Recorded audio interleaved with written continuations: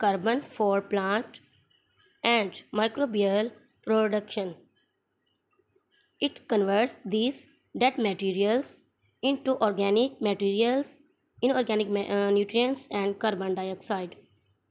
Next on page 46, this is experiment in which take a moist piece of bread and place it in an airy place. Observe it after few days, at least 5 days. Observe the mold grown on piece of bread. Record where does this mold comes from. Here you can write that I placed a piece of bread in airy place. After a few days it turns to green color.